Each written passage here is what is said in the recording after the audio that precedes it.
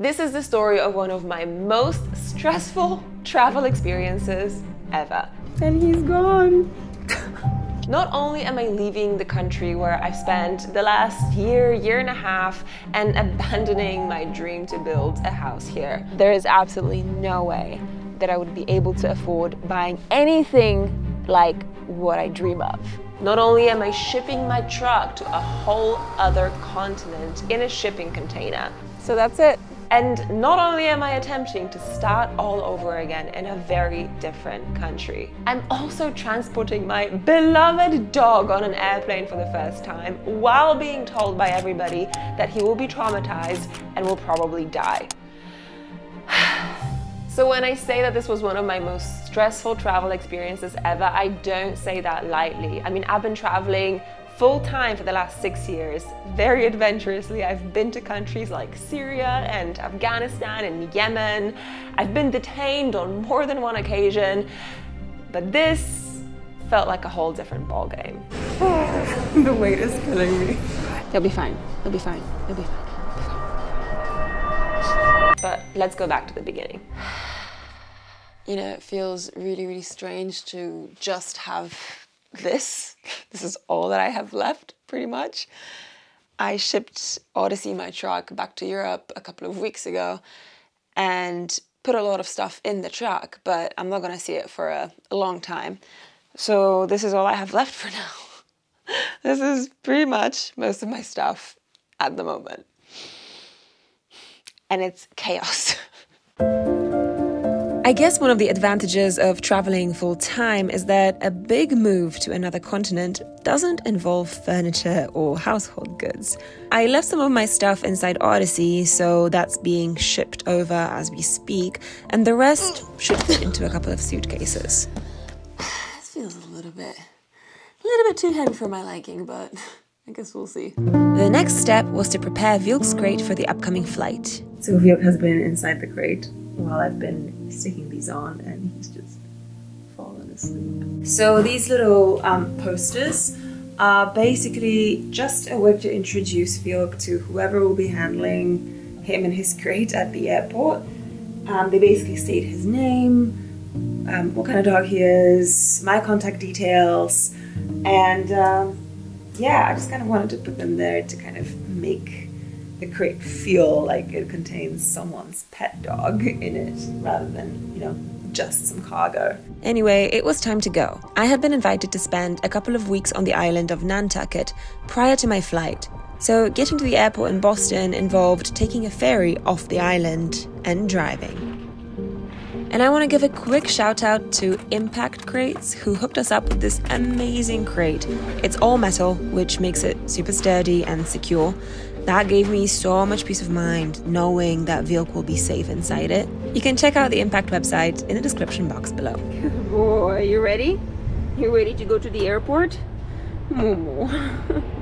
I still have to run a couple of errands before I get to the airport, and I need to get some an air tag to put in Vilk's crate. You're not gonna eat it? You promise? Okay, good boy. In the second half of this video, I'll tell you a little bit more about how I prepared Vilk for this pretty huge journey and address some of the most common fears and concerns that you guys had and that I had too, obviously. But for now, Vilk and I both need a good, solid walk in the woods. You know what they say about forest bathing? Definitely a very, very long day today. I'm nervous. I'm very nervous, I have to admit. I guess I've just never really flown with a dog, have I? And I always knew that this day was coming, but actually being here today just feels, yeah, a little bit nerve-wracking. I just hope that everything goes okay at the airport and I can just get on the plane and just get there, you know? You know, there's one thing that dogs can teach us, it's to live in the moment. Right now, he's living in the moment. He doesn't even know what's coming. Doesn't care. He's just sniffing. Yeah, I'm coming. Okay, I was just filming you.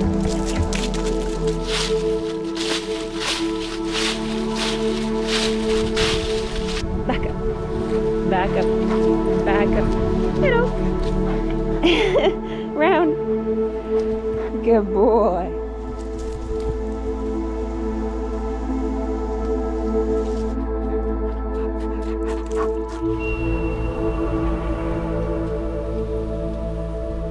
You know that feeling when you have a big event or a test coming up and you just wish that you could press fast forward and be magically transported to a time when it's all over? Yeah. But I guess life isn't a movie, is it? So in times like this, I really wish I had started meditating. So much traffic. 10 miles in 40 minutes. It's kind of wild.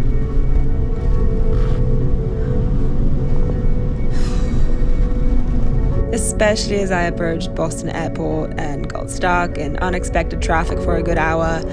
Someone teach me how to breathe this out. Oh, there's so much traffic. It's crazy.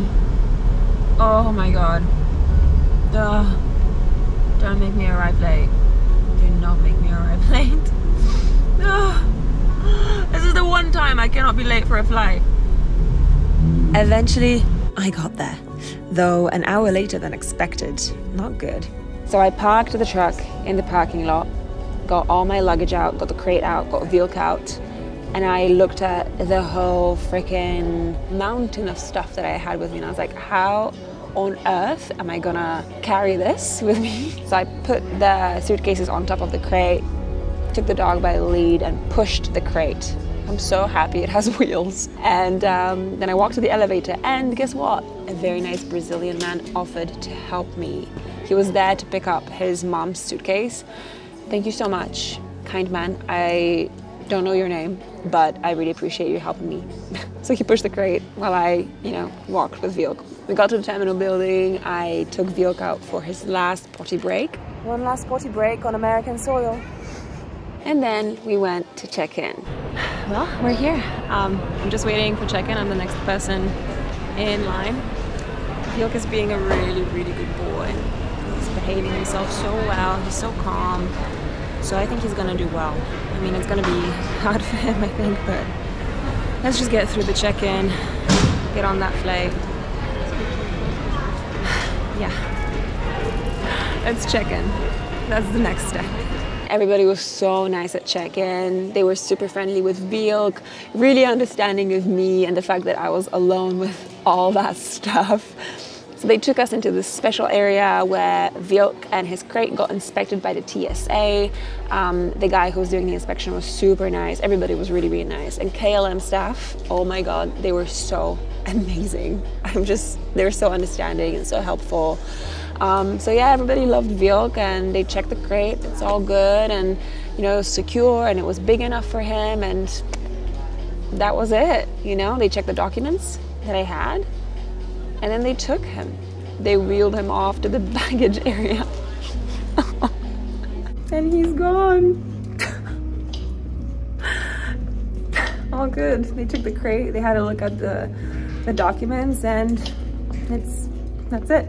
When you tell people that you're going to be flying with your dog and he's going to be flying in the crate, there's one thing that a lot of people tell you, and it's that your dog will come out changed, that he will that the crate and the plane will break him and break his spirit and break his character, and it's really terrible for the dog. And it's the worst thing that you can possibly say to someone that's traveling with a dog. Nobody wants to hear that, So I am just really, really looking forward to seeing Viet again in about 9 hours from now and just reuniting. I am very, very nervous, but also very, very excited. He'll be fine. He'll be fine. He'll be fine. And so, sitting there waiting to board, I started to rationalize.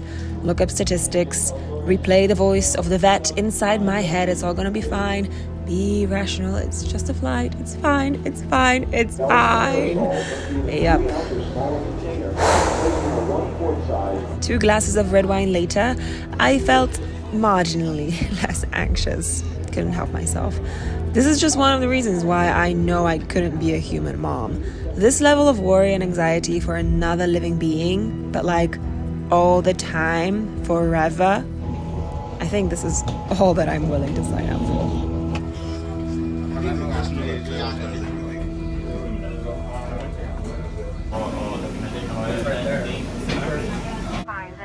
On board, once I sat down, something amazing happened. I'm not kidding you guys, the captain just came over to my seat and told me that Vilka's on board. It was so nice, I can't believe it. Nice one you hope. Yeah. So that just made me feel a whole lot better. Clearly they have a lot of experience with dogs here at KLM and I'm just so grateful. This is not an ad for them at all. I'm just really, really grateful.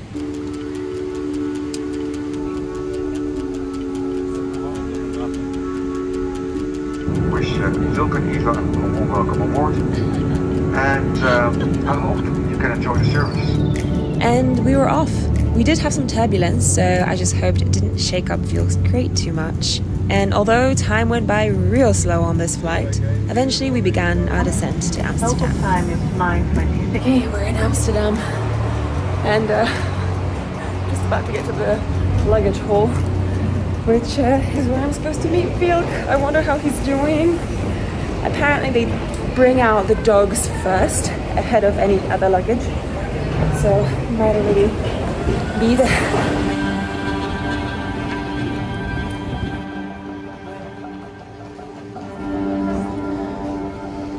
He's not here just yet. The weight is killing me.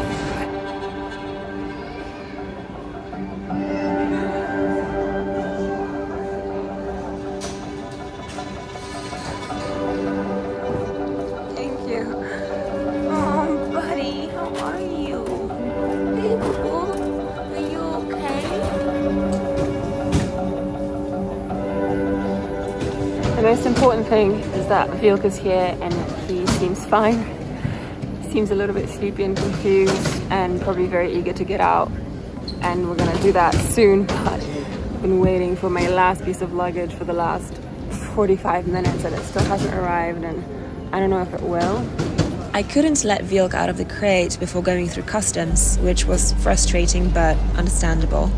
And yes, the airline did lose one of my suitcases, so I had to file a report, and then eventually we went on our way. Okay, spoiler alert, I couldn't film this part because, you know, I was at customs, but the customs official opened the crate and Vilk ran out right there in the luggage hall. He was super excited to see me. He had massive zoomies, making everybody at the airport turn and smile. He was so happy, and I'm so gutted I couldn't film this moment. Sorry, guys. Anyway, I rushed outside so I could let him out properly, and at that point, he was already pretty calm. Well, kind of. Hi, buddy.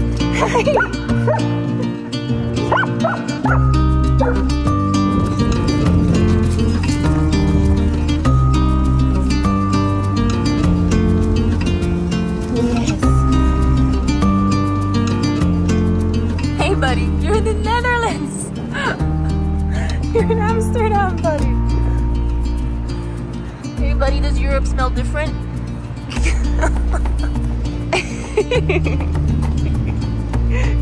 Yes, I like to see that wagging tail. Hey, buddy, did you have a good flight?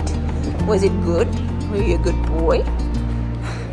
So that's kind of it. That's how I flew from the United States to Europe with my very big dog. Of course, that wasn't quite the end of the journey. We landed in Amsterdam, then I rented a car and drove across half of Europe to Poland to see my family here. So, you know, a fair amount happened after the flight, but it was definitely a lot more chill and not quite as dramatic as flying. Anyway, I have had a lot of questions about this over on Instagram. A lot of you were wondering what it's like to prepare a dog for this kind of experience. Do dogs get traumatized? Do they get scared? How scary is it? a lot of different questions, so I thought I'd take a few minutes here and answer some of them and explain this whole process in a little bit more detail. So one of the most common questions that I got was about documents and being quarantined, like what documents are needed, how much does it cost. So if you're flying your dog from the United States to Europe, you need to get like a special health certificate that is then approved by the USDA. So you have to go through a little bit of bureaucracy to kind of get the right documents, but once you do and once they're approved, you can fly to Europe and you don't have to quarantine your dog. You just, show your documents at the border to customs and they let you right through. PNW Life is asking, do you have to buy him a seat? Can he fly on board with the humans? The simple answer is no. A dog as big as Vilk cannot fly in the cabin unless it's a service dog, which Vilk isn't. So you can fly tiny little dogs in the cabin with you, but big dogs have to go into the luggage compartment. And it kind of makes sense because if you think about it, there's so little space. Like we always talk about how little leg room there is on planes. So imagine having a huge dog with you there, even if you get an extra seat. It's just very cramped. And overall, I felt honestly relieved that I didn't have Vilk up there in the end because he had so much more space to himself inside the crate. And as much as I worried a lot, I do think he would have been probably more stressed out up in the cabin. Here's another question. I hear so much about lost dogs. It's a bit of a worry of mine thinking about getting a bigger dog than 10 kg. Yes, I think it's a worry of everyone's that, your dog could get lost or injured, but in reality, I was reading some statistics which said that about 400,000 dogs fly every year, I think just in the United States, maybe around the world, I don't know, but it's a big number. It's about 500,000 dogs every year, and only a tiny fraction of incidents are reported. So I think it's like 0.01% something happens. Jamie is saying, no food, water or potty break for 12 hours. Breaks my heart, him sliding in his own pee and poo. I could just imagine that, as horrible as it is. It's kind of hilarious, but well, 12 hours isn't actually like a huge amount of time. If you think about it, when you go to bed, say you're sick or something, you can't take your dog out for like a big walk. Dogs can hold it in for a good amount of time, and Vilk ended up being in the crate for a total of about 11 hours. So, the moment I got him out, obviously he needed to go and relieve himself, but he was fine. There was no accidents, nothing, and if your dog is crate trained and potty trained, and the flight isn't too long, it should be fine, Another question is, what are the conditions like in the luggage area? Is it cold? In the luggage area where the dogs are, it's actually a separate part of the luggage area, and it is climate controlled and it is pressurized. So when the captain came over to see me and confirm that Vilk is on board, he also said, I'll make sure that it's nice and warm in there for him, which was so sweet. So thank you, Kayelam, you're the best. And then a lot of you expressed a whole lot of concerns about, Vilk being traumatized, scared, stressed out, and I think these are all pretty valid concerns. A dog doesn't know that he is on a plane. It's a dark and noisy and weird place with a lot of weird, unusual movements. And, as for us, I think as pet, owners, handlers, we also project some of our own fears onto our dogs and pets. And we kind of humanize them in that way, which is fair enough. It's something I do as well. But I guess I wasn't really worried about Vilk getting traumatized because I knew that it's just a few hours out of his life. And I knew that I had really done as much as I possibly could to prepare him for this experience. So the way that I prepared him mentally was I spent many months, many months, pretty much since he was a puppy, crate training him. That means, I had him stay in the crate for an hour, 2 hours, 4 hours at a time. I put the crate in the back of a truck so that he would get used to the idea of being inside the crate, of the crate being his safe space, of being nice and cooped up and cozy in the crate, and of the crate moving around in the back of a truck as well. So crate training really allowed him to get used to the space and recognize the space as a safe space. Okay, so the last big burning question is, of course, how did Wilk manage it? How did he feel at the very end of the whole experience? And of course, I did worry that something could happen. Like, I had that irrational fear in the back of my mind, like, he's my beloved dog, you know, like, what if I scarred him for life with this experience? And he was fine. Yes, he was very thirsty, he was hungry, he needed to relieve himself once he got out of the crate, but he was fine. He was just fine, you know? The following couple of days, he was a bit tired and sleepy, which makes me think that maybe he didn't sleep inside the crate on the plane, because it really felt to me like he needed to sleep off that experience, maybe that stress. But nothing else changed, you know? He was just the same dog that I've always known. He related to me in the same way. There was definitely no sense that he was like mad at me or angry at me, or that he suddenly stopped trusting me to take care of him. None of that happened. He was just fine, just his usual playful, goofy little self. So at the end of the day, we made it to Europe and we're fine. And I guess this means that a new chapter is about to begin. I have some very exciting news for you coming up in next week's video. I'm so excited! Oh my god, oh my god, oh my god, there's so much happening. Okay, well, I'd love to hear from you if you've ever had an experience traveling or flying with your dog or your pet. Let me know in the comments. I would love to hear your stories, the good, the bad, and the ugly. All right, I'll see you in the comments section, and next week, I'll see you in a very, very special place.